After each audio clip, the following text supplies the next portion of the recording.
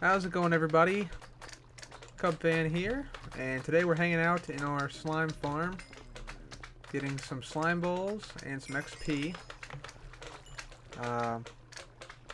And today I wanted to do something a little bit different than we hadn't done before. We are going to build the villager trading center, but I'm going to do most of that off screen. I'll show you guys a little bit of it, but mostly it's just, okay, I'm going to place this block here, and then this one here, and then this. So I don't want to show too much of that, because it can get boring quickly. But we'll get that going, and I noticed the other day that I still do not have a beacon. We have 2 wither skeleton heads, but we are lacking a third one to be able to fight the wither, which is something I've wanted to do for quite a long time now. So I think we're going to do that as well. So we'll go ahead and grab a fire resistance potion, which I believe is here. Is there any in there right now? No. Hit that button and it starts to brew up. Alright. Fantastic. Let's see, what else do we have to do? Eventually here I'm going to put a full auto brewer so we can mass brew potions, any potion in the game. The ones we have down here currently, these are the most commonly used potions, which I made individual stands for. And they're made just for this purpose. We're going to the nether so we can get 3 extended fire resistance potions. So that's why I made that. And made this whole area, actually. Someone also suggested I put a water source here. I think I'm going to do that eventually.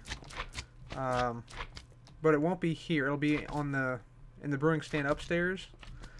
And basically what I want to do is I want to be able to fill my inventory with, say, like a stack of dirt, and then leave one spot for bottles, and then when I fill it, the water bottles fall into a hopper, which refills the water bottles both in the brewing station we'll put here, and in the minecart chest that refills our potions down here. So it'll be sort of like a 2-for-1 thing up there. Alright, there's our fire resistance potion. Got some ender pearls. And Mr. Slime's coming in here. Wanting to wreck our day. Good luck with that. Alright, so we'll get rid of these guys here. And then we'll head out to the nether. Alright, let's start heading up here. Also, guys, some exciting news. I'm going to Minecon 2013 in Orlando. So if any of you are also going to Minecon, let me know. We can meet up. I'll have more details when the date comes closer, but I already have everything pretty much booked out. So yeah, it's gonna be a great time. A lot of fun. Hopefully meet a lot of cool people. And some of the Mojang development team, Dinnerbone, Jeb, Notch, Grum, etc. So yeah, it'll be a good time. Alright, let's see here. Everything's looking good here. I want to go over, let's put some of our valuable stuff away here first. Put it in here. We don't need that. We'll keep that in case you run into some quartz. Don't need that, don't need that, don't need that. We'll keep some of these on our hotbar. And we got a few arrows. And that'll have to do for now, I guess. Yeah, 4 arrows are going to have to do. We'll eat something before we go out here. So I need to gather some quartz. And I need to get a wither skeleton skull. Eventually I'm hoping to have a wither skeleton farm, but that might be a little ways off. So we'll make our way down to the fortress over here. I'm not certain. There's a baby zombie pigman right there. Man, that's weird. His whole face is the color of the white part of their head. Wow, he makes weird noises too. I'm sort of wondering if they fixed the Nether Fortress bug yet. They said they did, but they didn't say what they fixed. And It does not look like any wither skeletons are spawning here. So what we'll do is we'll go over to the other fortress that's nearby. See any over there? No. No. Don't think they fixed it. Oh well. Yes, we'll have to go over to the other fortress and we'll see if there's any over there.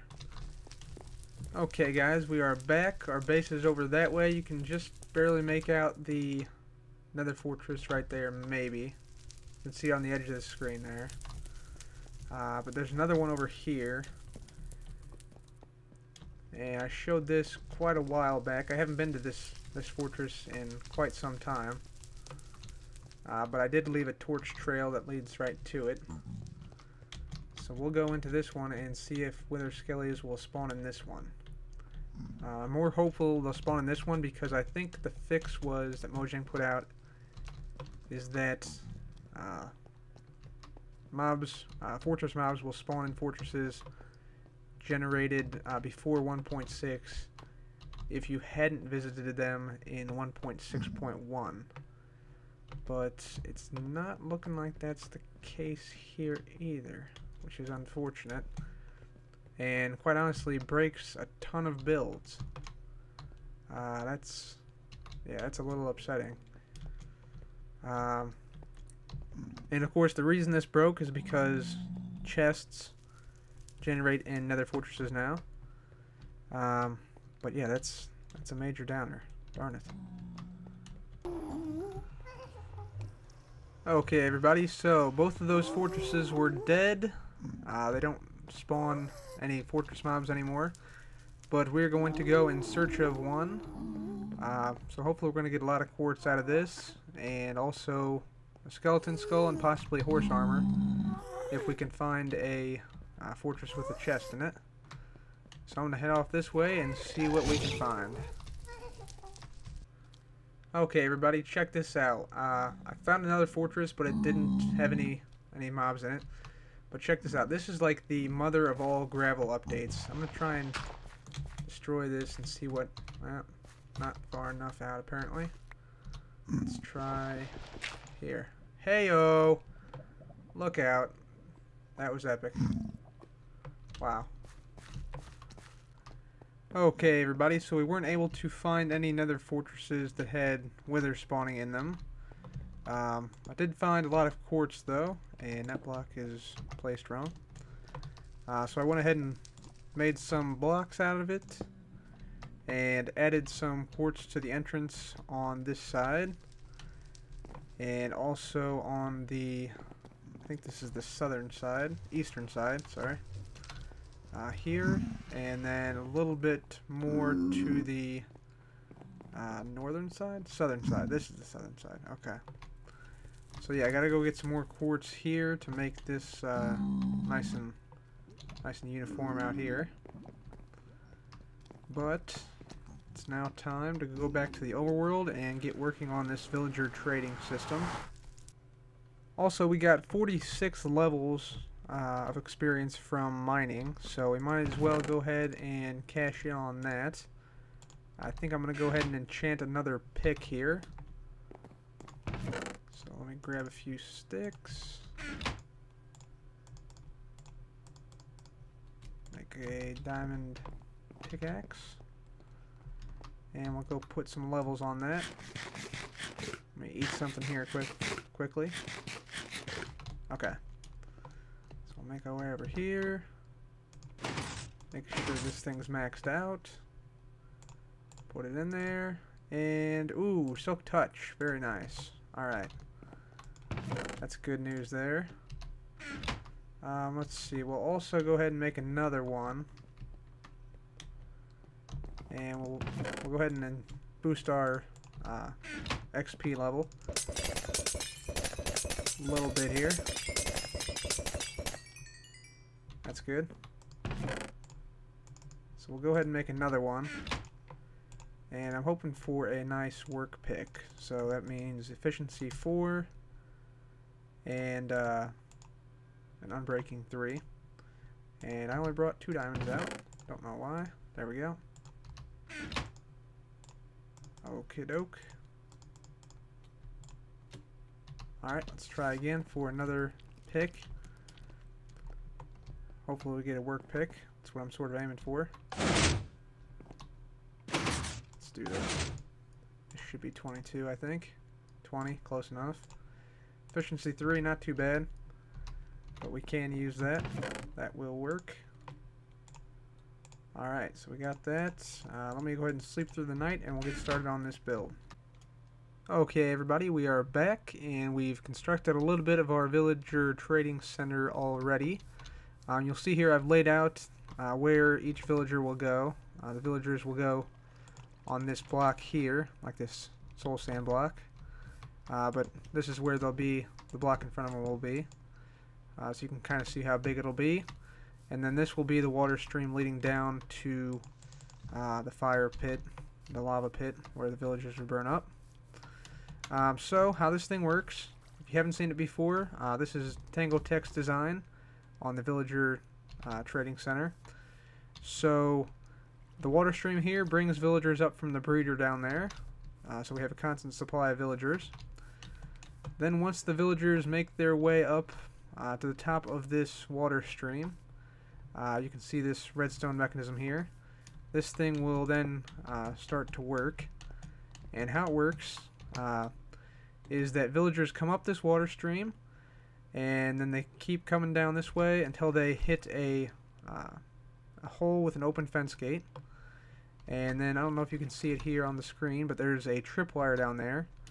Whenever a villager trips the tripwire, this piston here will retract, which means the fence gate is retracted as well, while the block below it has a sticky piston behind it and it pushes out. And that causes the water stream to continue on, and that's how we get only one villager in each slot. So let me demonstrate that here. Come down here, villagers are going, they fall down. You'll see the block above me has now closed, and the water stream now continues on for another cell. While the villagers are in here, they cannot get out because I have carpet here. I believe Tango had half slabs, but carpet works just as well because you can't get by carpet. And actually, we don't even need that piece of carpet there at all. We still can't get by without that.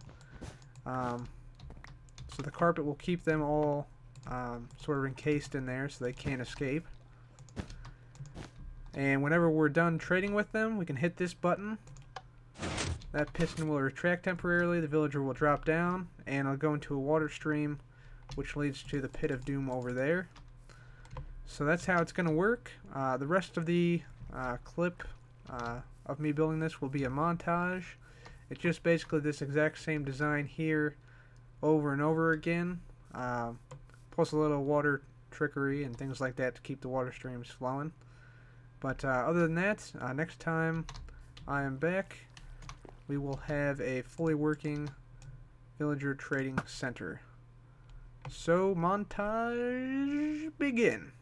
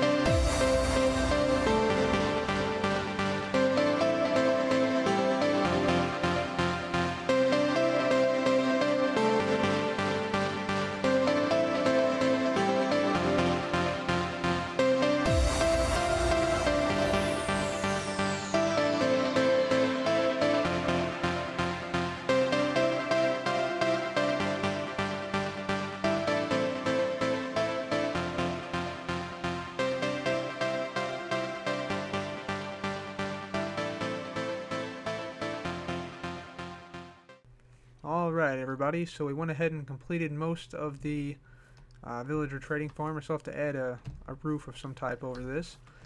But basically what happens here, I have a lever here which controls the fence gate all the way down here. Let me just jump down and show you that.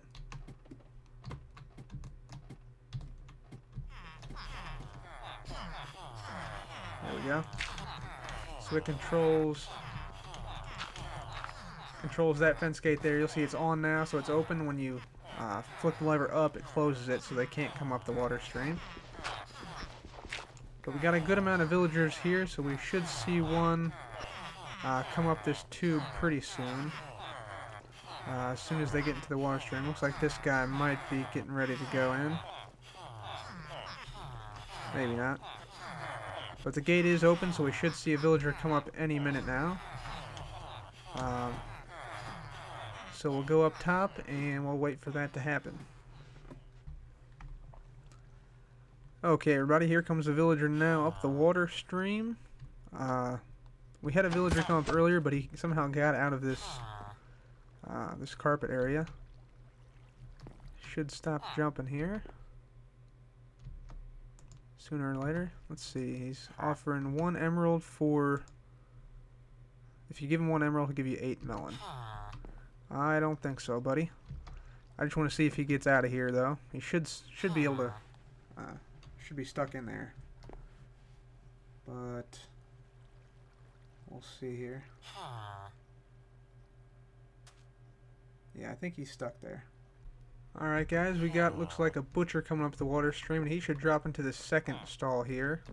This guy has not been able to escape from this carpet area here. There we go. So I think the carpet's okay. It can keep him trapped in there. He's offering 4 emeralds for a leather tunic. I do not think so. So we'll drop him. He should fall into the water stream. And this guy also is not an ideal trade, so we'll get rid of him as well. In drops another one, and you sort of see how the process works. 7 emeralds for a diamond helmet. Now what I'm looking for right now. They all get dropped into the water stream I made down below. You'll see them getting pushed over. And eventually they'll get pushed over far enough to where they will end up down in the lava pit, which is over here at the end of that water stream. And yeah, that's where the water stream ends up, and they fall down into lava and they are exterminated. So that's pretty much how this villager trading system works. Let's see what we got here. You see that guy glitched out, but then he went back in. Huh. There's our first librarian. Yeah. Huh. So I think when they first initially fall and take damage, they can sometimes glitch through this carpet. But we'll leave it for now and test it out. And if necessary, we'll replace this with half slabs. Let's see what this librarian wants. Okay, that's a good sign there. Because we want the last trade for this guy to be a paper trade. So as long as we don't get paper, it's a good trade. So yeah, I'll go get some supplies. This guy we don't need. And it is modular. So, so since I got rid of this guy, the next guy won't fall on the third one, he'll fall on the first one now. So it's modular like that, which is pretty cool. Alright, so these guys should be starting to get burned here, I believe, relatively soon. But this is critical that we have this lava more than 16 blocks away, because if we didn't, then the villagers would stop breeding, because anytime a player is within 16 blocks and a villager dies, then the player is blamed for that villager's death, and the villagers stop breeding for a couple of minutes. So let's see, we'll come in here and get some books and make them written books. Need that. Let's see here. Stone, feathers. There we go. So we'll make a couple of written books here. Actually, quite a few written books.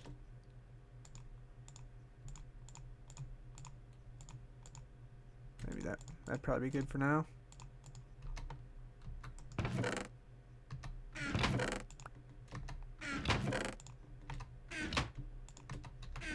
Alright.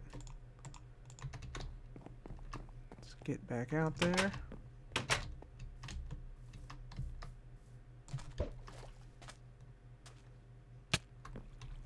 Alrighty. Looks like we got a butcher in here. 7 emeralds for a diamond shovel. Not too terrible. Alright, so go ahead and type. We'll just go ahead and do that.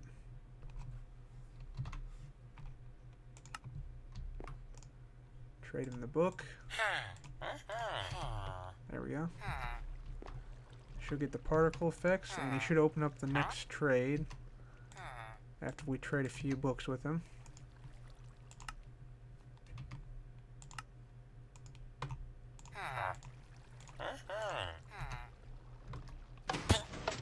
Oh, and we got another one coming in. Alright, 3 emeralds for a bookshelf. We'll do that one as well.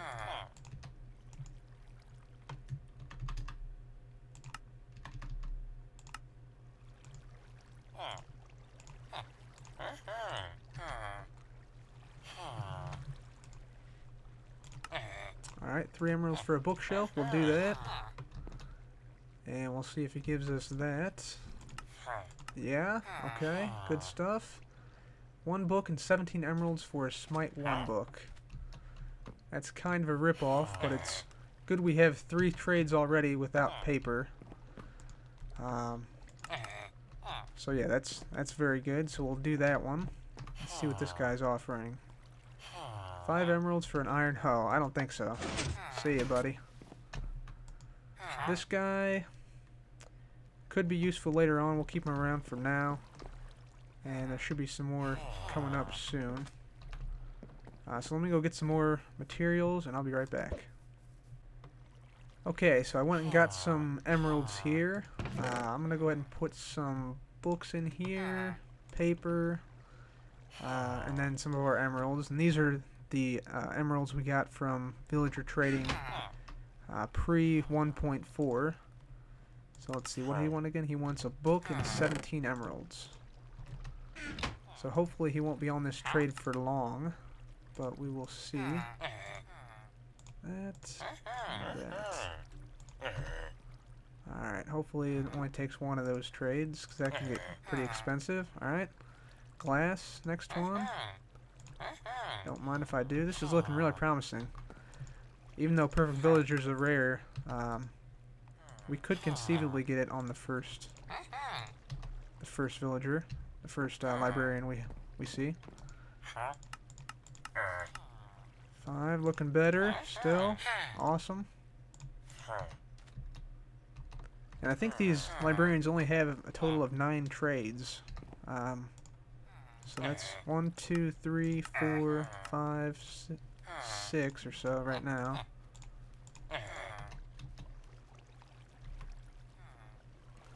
And the sun's going down, so we better... Whoop, somebody else just dropped, a priest. So come over here, sleep through the night.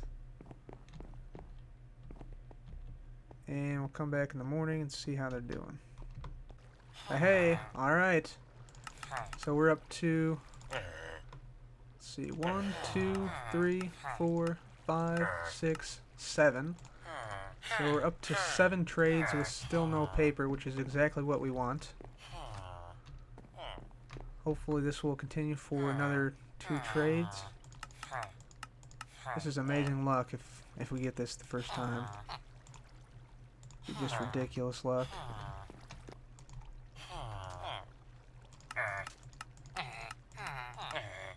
Aww.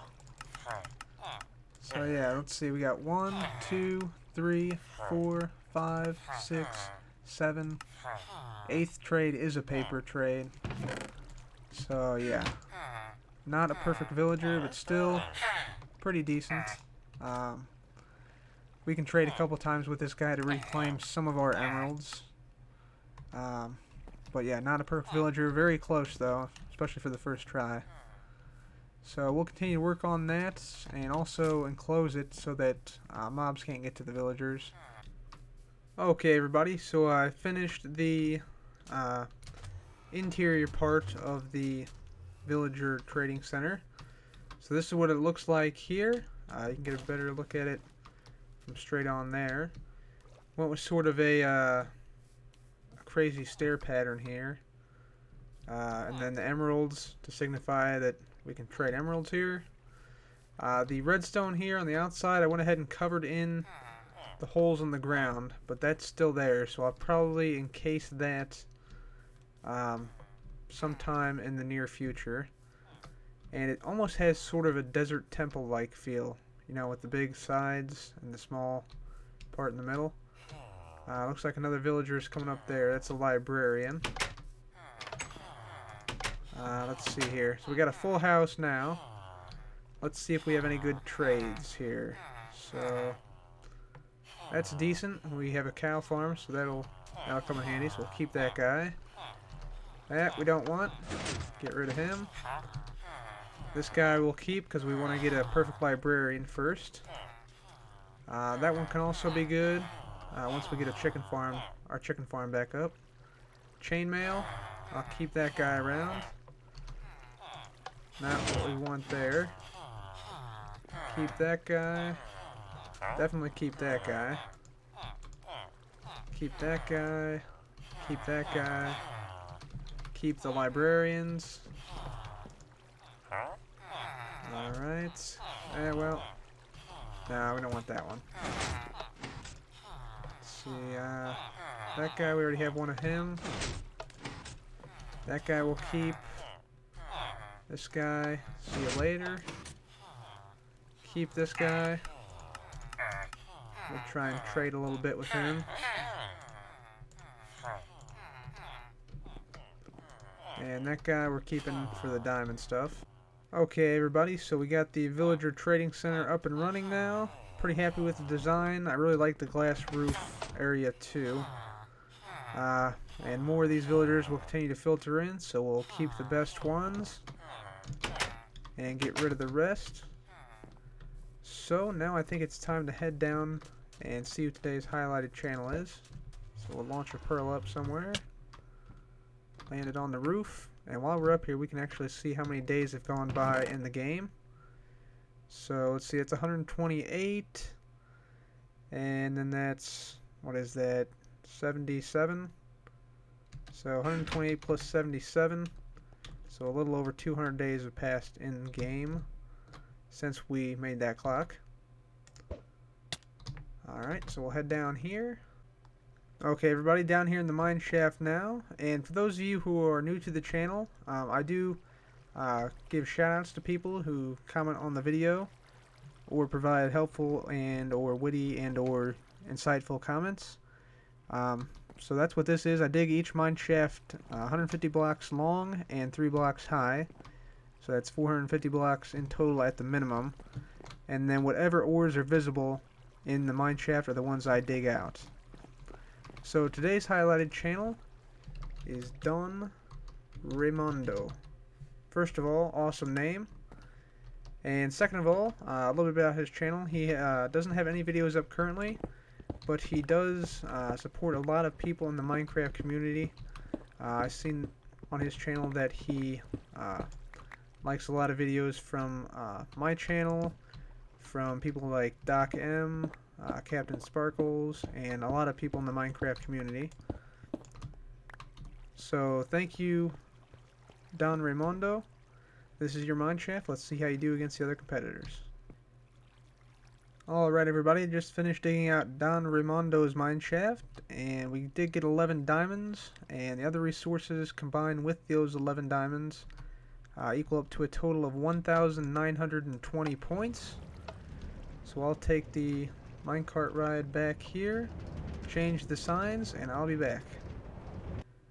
Okay, everybody, so I went ahead and changed all the leaderboards. Don Ramondo today coming in 4th place on the points leaderboard, and he's tied for 2nd place with Funny Video on the diamond leaderboard. So guys, very excited about the future. Hoping to get the perfect villager relatively soon. And also in November, Minecon 2012. I'm definitely going to that. I will try to see if I can get like some video and share it with you guys. I'll definitely have a ton of pictures to share with you. So that will be really fun. Let me know if you guys are going. And hopefully I'll see some of you there. But this is going to be all for this episode, guys. Thank you very much for watching. This has been Cup Fan. Goodbye.